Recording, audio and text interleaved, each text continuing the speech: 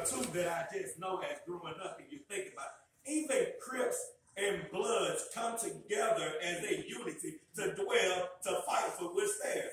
Let me pause right there. That gangbanging is ungodly. That we do not gangbang, because if you understood gangbanging is a form of idolatry and full of idol worship. Because if you believe to live and die for a color or for a neighborhood or for a name, that means you can only serve one master. And the Bible says that you cannot serve both masters at the same time. But there's all type of unities in this world. We come together today as a unity. And I'm glad to see how it is today, because yes, in here there are whites and there are blacks. But the one thing I love about it, you understand that if you are of Christ, that we are all brothers and sisters in Jesus Christ. And one thing about David understood that's against unity is division. And this is Satan's one deception amongst men, is division. That even from the get-go, from the day of the war in heaven, there was a division where Satan caused a third of the stars to follow him to have a war in heaven. I believe that's in Revelation, the 12th chapter. Satan even convinced Adam and Eve to bring a division amongst God when they forbidden and ate of the forbidden fruit. That Satan from the get-go still today is bringing division amongst people, against organizations, to fight against each other. Because one thing the devil do know is he knows the word of God. He knows that a house divided won't stand. Anything that you have unity in and there's a division in it, it won't stand. What do you think how this country is going through? It's going through division, because a house that's not together will not stand. So that goes as any nation, any world, any family.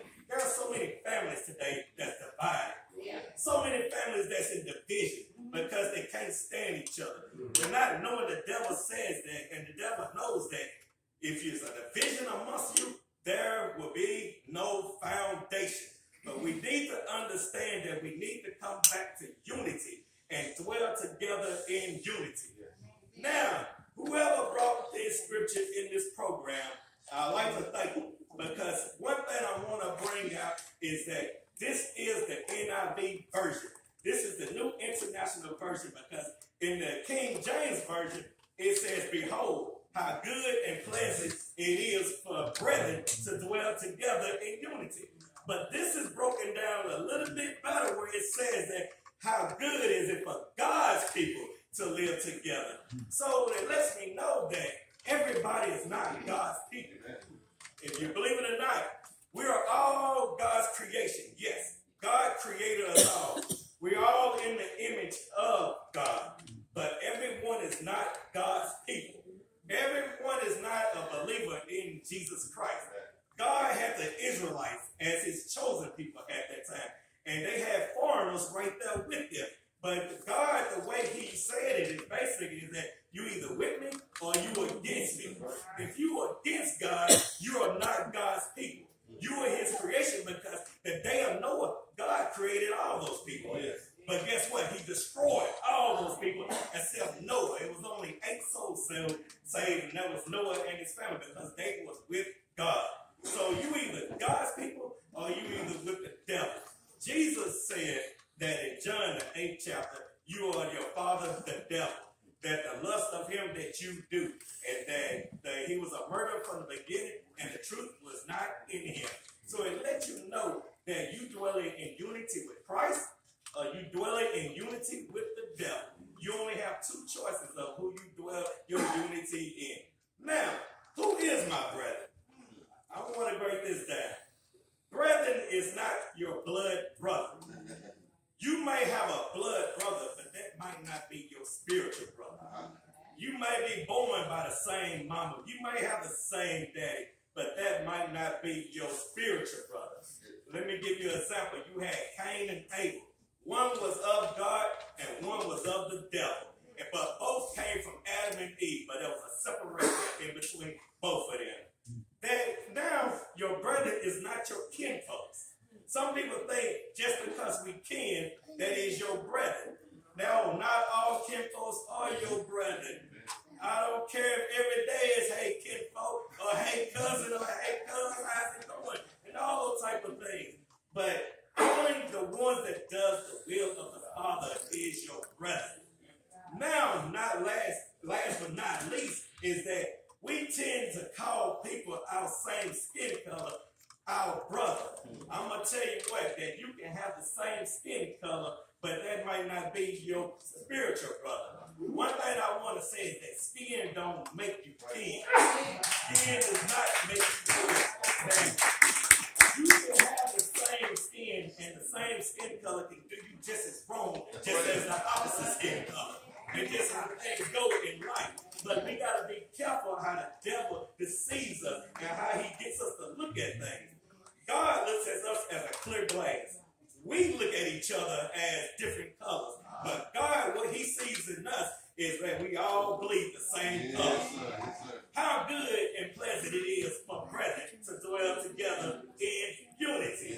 Amen. Jesus was out teaching, and his mother and his brother came and they wanted to speak to Jesus.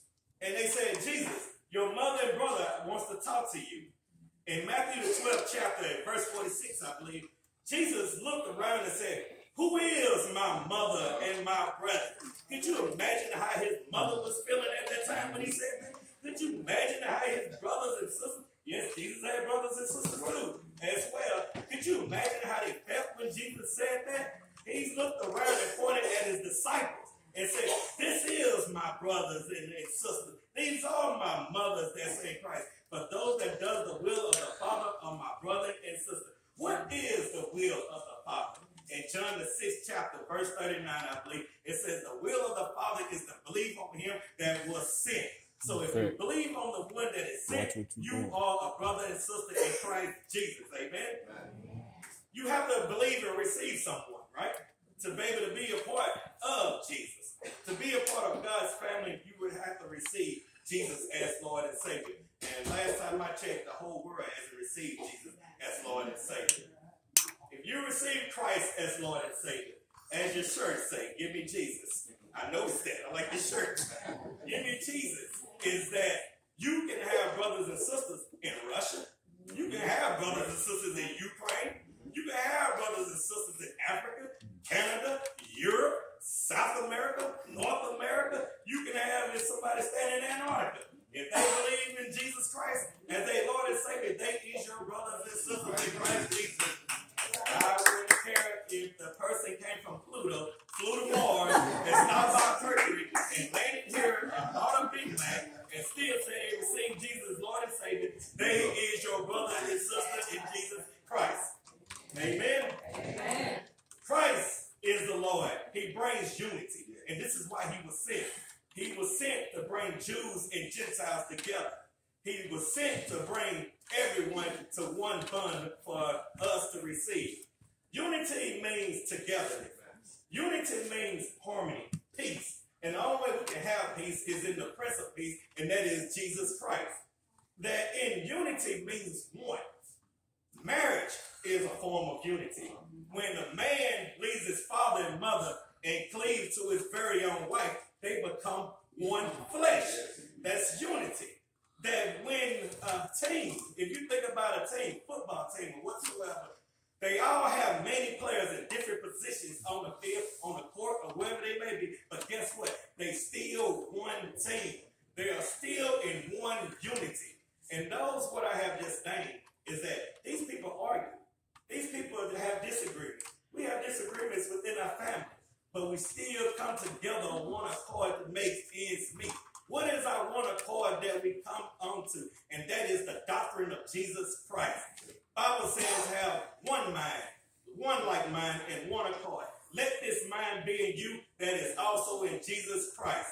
That we all need to have the mind of Christ, that we dwell in unity. Amen. Amen.